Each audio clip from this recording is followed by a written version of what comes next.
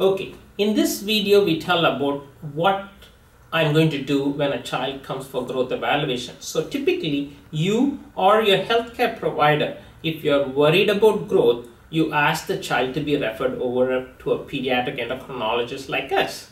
And when they come to see us, we request that they bring the growth chart from the primary care physician's office, because it will help us understand how the child was growing over a period of time.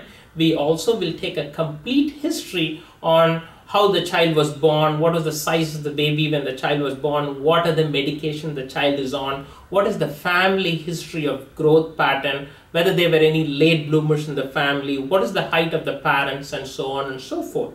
After getting a history and physical examination, we order a bunch of blood tests. It will be one single draw of blood where we look at several different factors. The different factors we look at will be a chemistry panel, which will be looking at how the child's liver and kidney are functioning, what the calcium level, what the glucose level in the body. We do a thyroid functions. Sometimes we do workup for celiac disease, which is sensitivity to gluten.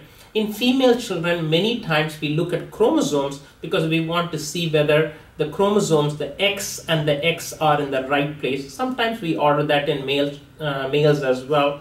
In older children, we'll be doing a little mid-bone blood test. So whenever endocrinologists order a blood test, it'll be, even though it'll be a single draw most of the time, there will be many tubes of blood. And these are specialized tests, so typically takes a while before we could get the results so that we can discuss that in person. That is the reason in our practice we don't discuss results on the phone. We typically make the family come back to us either in few weeks or few months time, when we analyze all the results along with the parents and then decide whether we move on to the next phase of investigation. Remember, in one of the previous videos I told you we do not do the actual growth hormone level during this blood test because growth hormone secretes in pulses. It is not useful to do a single blood draw which talks about growth hormone levels. So we do a test called as IGF-1, insulin-like growth factor 1, which is used to serve as a guideline for us to decide whether we are going to do the growth hormone stimulation test.